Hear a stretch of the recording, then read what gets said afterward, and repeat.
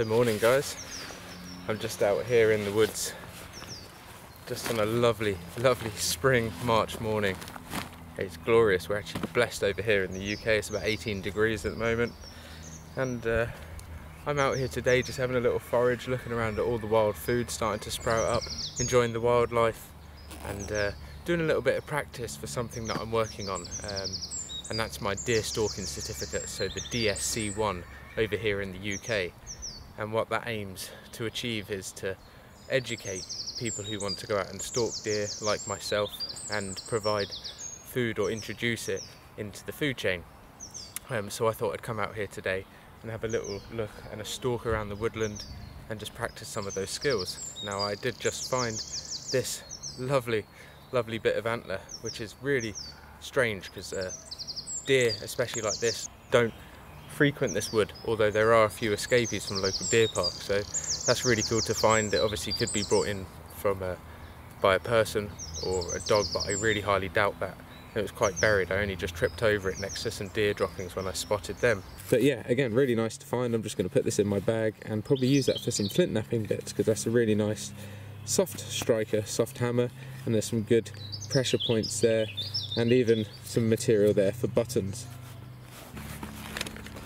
So I'm going to put that in the back of my backpack, and in here I've actually got my deer stalking manual, because while I'm out I'm going to be doing a little bit of revision, because that's really important.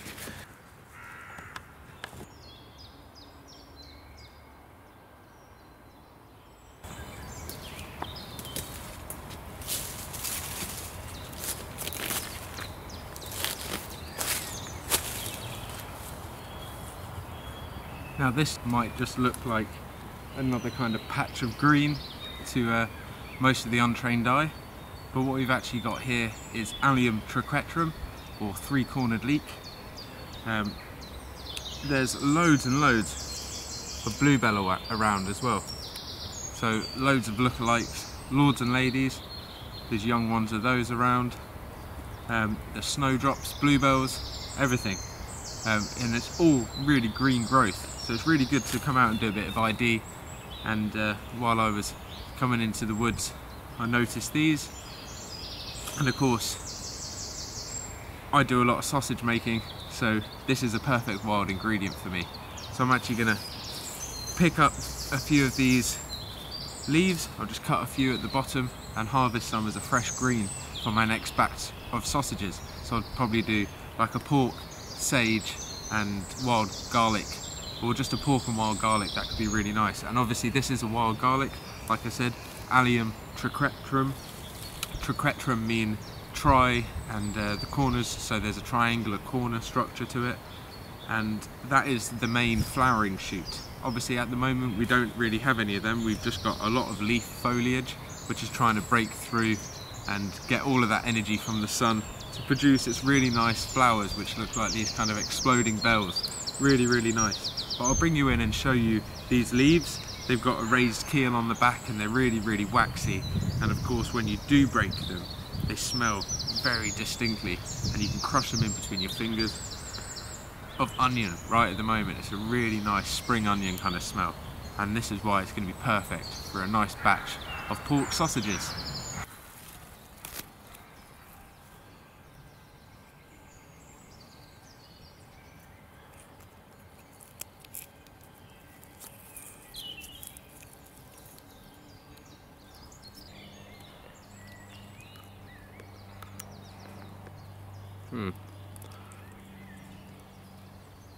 Really nice. Really tender flavour at this time. It's delicate. It's not overpowering. Later in the year they can get really quite strong. And obviously we don't have a very big season for these. Doesn't last very long, and it's a very common and favourite of foragers, so it's good to get here nice and early and get a little bit. So I've just got these clear bags and I'm just going to harvest just a small amount. I'm not going to go mad. I'm only doing a small amount of sausages at the end of the day, and I can come back here as many times as I need. So I'm just going to harvest a small kind of bunch, nice handful, off of different plants. I'm not just going to wreck one, and yeah, look forward to it. And if you want me to share how to make sausages, do let me know. I've had it requested a few times, but yeah, let's get some momentum on that and tell me what flavours you want to see me make, or if it's just how to and simple pork sausages with my kind of spice mix.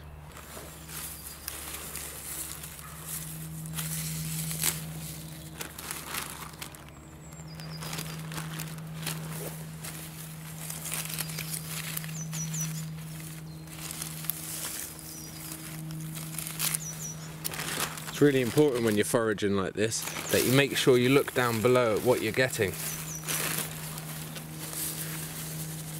So if you just willy-nilly went and yanked that, you'd actually have this in here. And although it might not be poisonous, it'd just be an unnecessary flavour.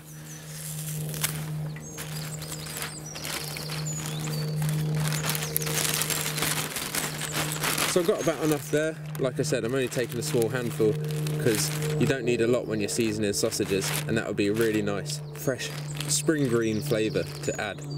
So right next to this 3-cornered leek, there's a digitalis, another prime example of why you want to be careful harvesting. You wouldn't want to grab in there, yank up, and then think that's good. And in there again, there's bigger leaves like that, which could easily be bluebell. So well worth checking out.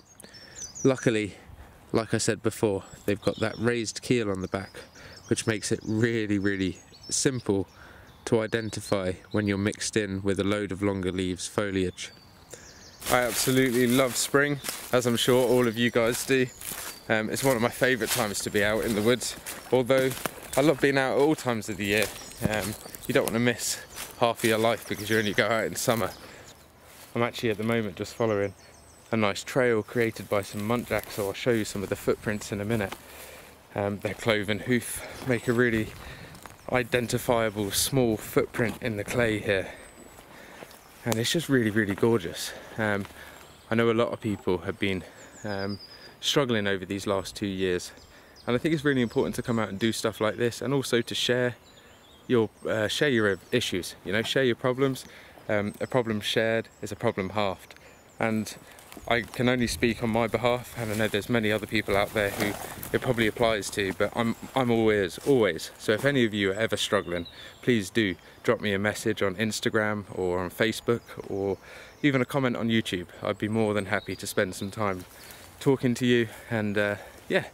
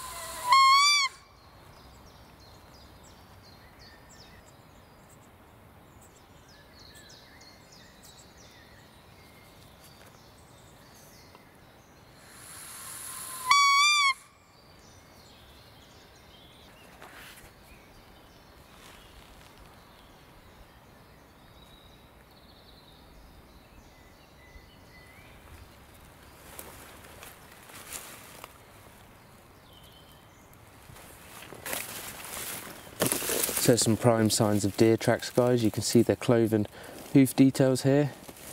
Now this looks a little bit too big to be a muntjac, but I might be corrected. Just because it's in wet mud, it might have pushed.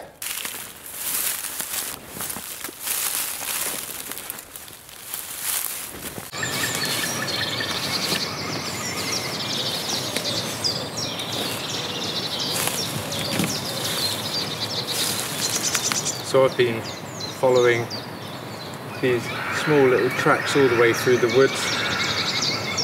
A lot of deer tracks, droppings and prints, and they come to what looks like a kind of scrape area, like a bedding area. All the grass seems to be really flattened here, and I'm surrounded by bracken and brambles everywhere, and there's this long grass. Now I'm sure if we look hard enough we might find some hair, which will indicate that deer have been laying here.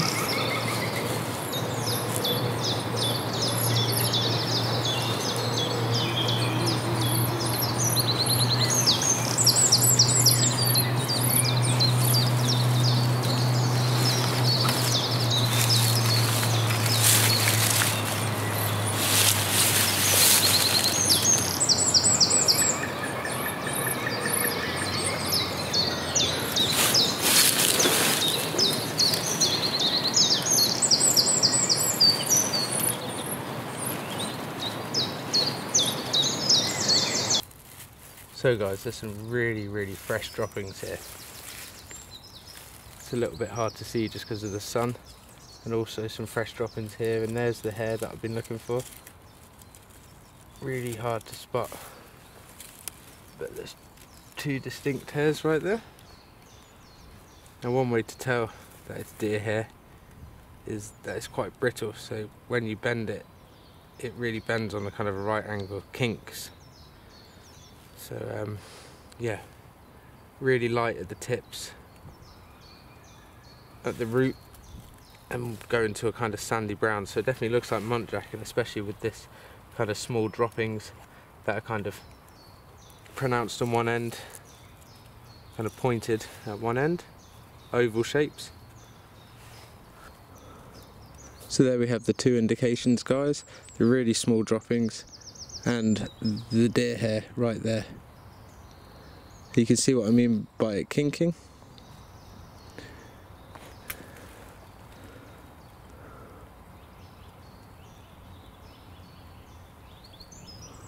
So it's good to know where that little resting spot is, so I could stake out somewhere similar at night and try to get a glimpse.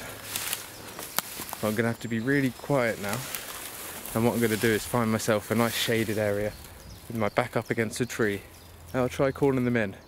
And if I don't see any, that's okay. They're quite elusive anyway, but still, it's so good for the mind.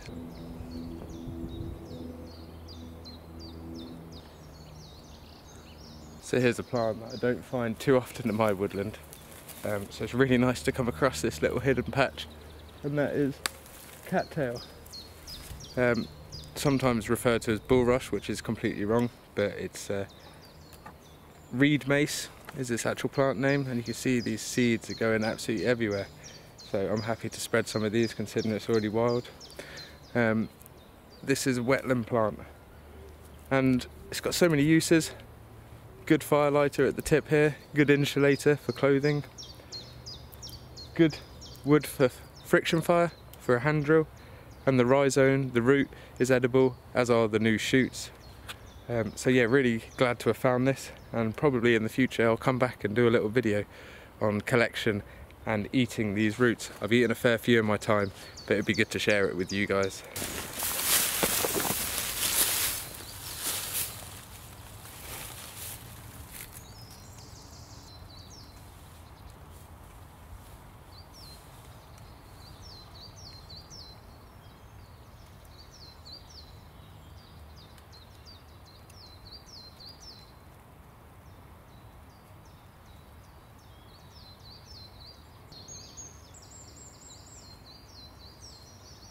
So I'm just sat on a really nice fallen spruce at the moment, and thought I'd take this as a little opportunity to show you my binoculars and my little binocular harness, what goes on the chest, and it's made by Decathlon. It's got little pockets in the side which I use to carry my little cherry whistle for calling in Muntjac.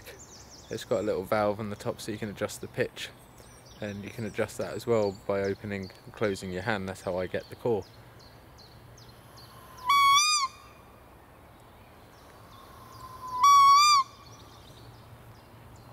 Now, obviously I should be a little bit quieter, but I've got to get my audio on the mic.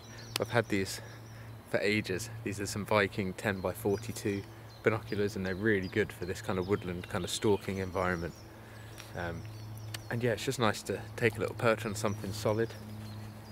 Obviously I'm quite silhouetted at the moment, so I'll be moving from here, but I couldn't resist sitting down for a few minutes and discussing this. I've got this little Napier bottle in here with little scent powder, so you can see that's going behind me, and I'm looking this way for all the kind of deer and the muntjac. I haven't seen any yet, but stuff like this is so good for the mental health, and it's one of the reasons I wanted to come out today, was to promote doing stuff like this for mental health. So maybe we could all start a little movement together called Forage for Freedom, and in that respect it's freedom of the mind, going out and enjoying your local woodland, your local area of beauty and nature, and try and find some of your favourite edibles or your favourite plants to use, some of your favourite materials, some of your favourite insects, birds, wildlife, anything, flora and fauna. Go out and tag me in it, add the hashtag, and who knows, when I get to 5,000 subscribers, maybe I'll pick the best one and invite the lucky winner to come do a little camp with me, or if they're too far away and that's not possible, I'll sort them out with a little gift from myself. But it was really important to me, and it would mean a hell of a lot, because I've had a really close mate who's been struggling a lot lately. In fact, a few of my mates have been struggling a lot lately, as to be honest have I. Mental health's a little bit of a taboo thing to talk about, but it shouldn't be. It's really important that we all stick together, and I think it's maybe something nice to do, and we can all share it together, and I can go out and see what you guys have been doing, and little things that I might not have seen, and I'll do the same. I'll keep posting little Forage for Freedom things. I think it just could be a really awesome little movement. Mental health is a really big thing. I've struggled with it in the past. It was not so many years ago I had a really bad accident, and I'm still picking myself up from that. And other people as well who have contacted me out of the blue saying just how much my channel has helped them, and I want that to continue. So if I can do anything to help any of you guys, always send me a message if you're feeling down, and I'll do my best to reply to you, because you guys are awesome, and thanks for tuning in. But I digress enough, and I'm going to have to change spot and get a little bit quieter if I want any chance of seeing some of these muntjac for my Forage for Freedom video. So yeah, let's not let that be a flop, and I'll catch up with you very soon.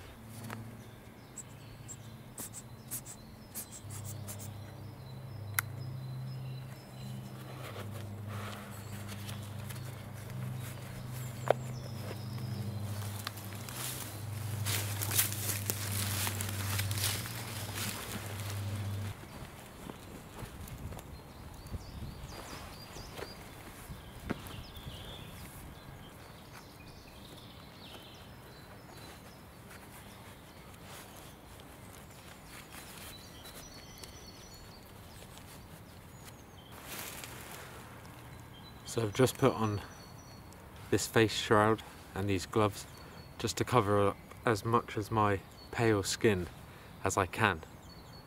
Muntjac and all species of deer have a really acute sense of sight, smell and hearing.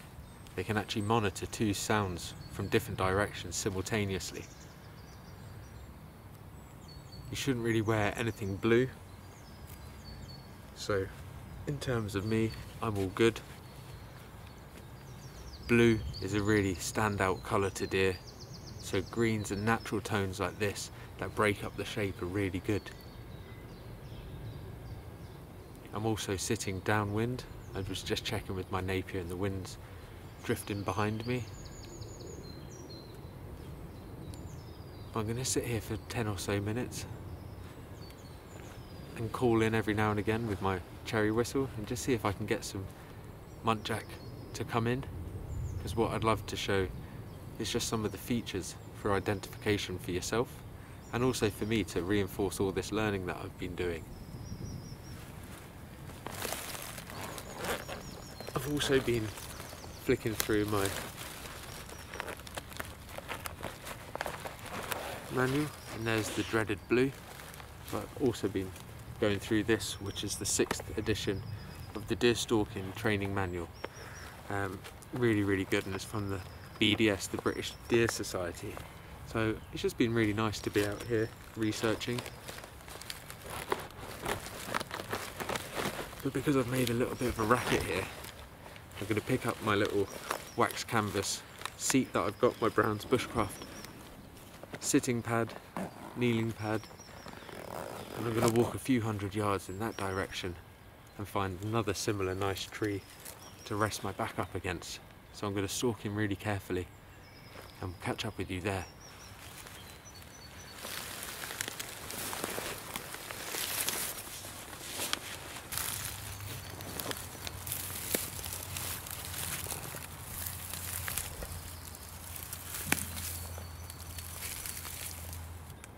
So these are really handy little dog squeakers. You can buy them in a 10 pack and they work really well for deer calls.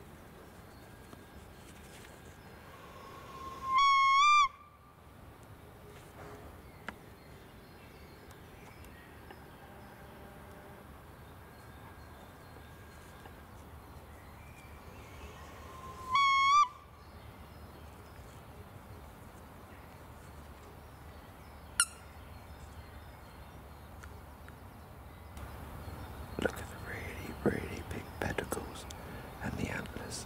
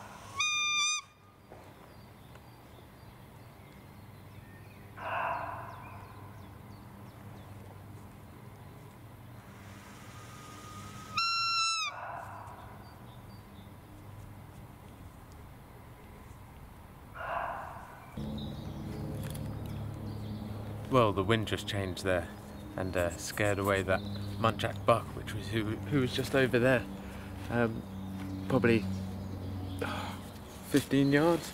I've actually got a rangefinder on me, but I was so busy filming and trying to pull focus through all the foliage, which I'd got just at the end as the wind changed, and I felt it hit my neck, and that's why I was rushing to get focus. And you could see him smelling around and bucking up. So yeah, absolutely awesome. So I'll show you this rangefinder that I got. You could hear him barking afterwards. That was his alarm call. Yeah, really cool. He was a monster buck. I was trying to whisper and say that you should look for the pedicles and that diamond shape on his head. So his pedicles are where the antlers form the bone kind of structure on the skull. So the antlers come out of that, and those were really prominent. He was a monster. So yeah, I've got this rangefinder from Cobra, and it's the Insight 120. So it's good up to about 200 yards. I think 120 actually, but in optimal conditions it can go a little bit further. And it just uses a laser to sight in. So you look through the viewfinder, it doesn't have any magnification, and it tells you the meters or the yards, so I'll find in meters.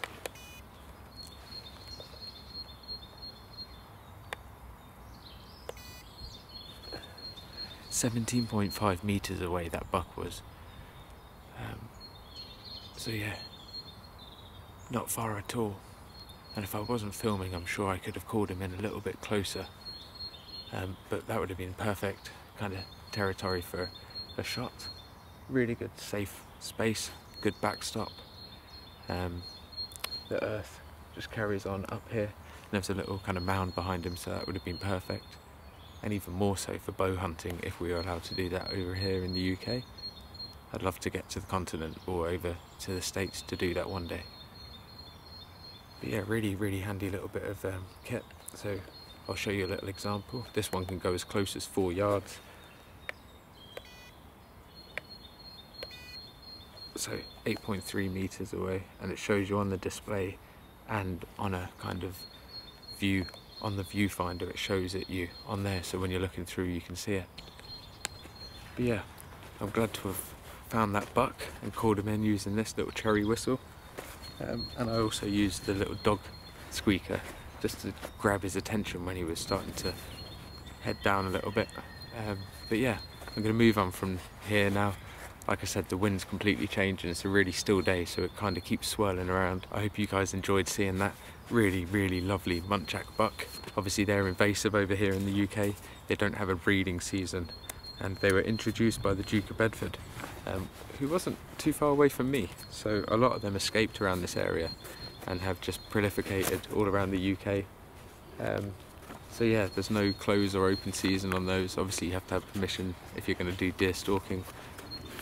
But yeah, really nice to call in and just to see how they respond to the calls. That kind of mimics a young fawn. And yeah, just good practice for my DSC one. So I hope you guys enjoyed that. And don't forget to do your forage for freedom. And again, it's freedom of the mind, not freedom as in being outdoors, although that's one of the best ways to clear your head.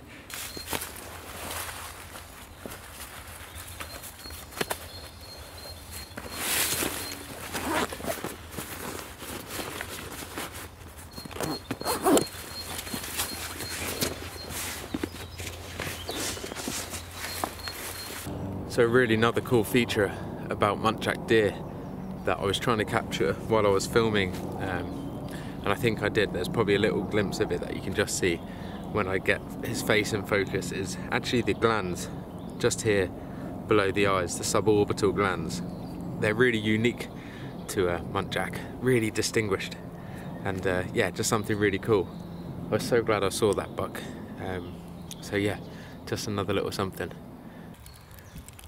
Just really enjoying learning about deer at the moment. It's been something that I've wanted to do for a while. Obviously I did my Chinese water deer stalk and subsequent Muntjac stalks with Childerley Sporting, and they've been awesome. But I just want to be able to get out a little bit more and yeah, learn about the animal that I'm so deeply interested about. So it's been a really good experience today. Thanks so much for joining me, and until next time, stay safe, keep that mind free, and yeah, see you soon.